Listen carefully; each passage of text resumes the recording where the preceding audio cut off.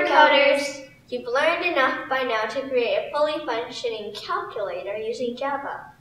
That's exactly the goal of this challenge. Like all of the challenges in this course, this is a way for you to test your knowledge and apply the skills you've learned so far. Here are some guidelines to get you started.